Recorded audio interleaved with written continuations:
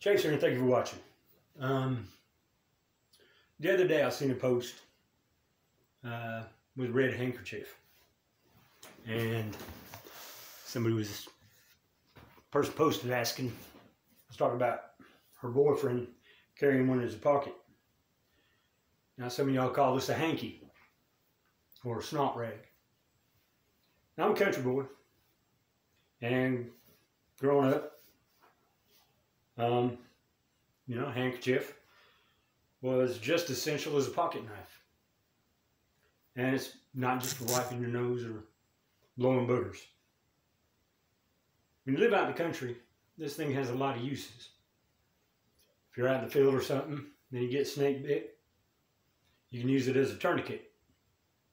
When it's hot out, strap it across your forehead to absorb the sweat. If you're out camping or something, you need to make a snare, you could use it as latching on the snare. You working out in the field or working on your car,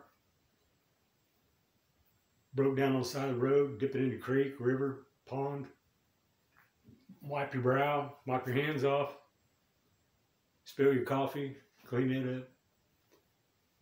It's more than just a snot rag.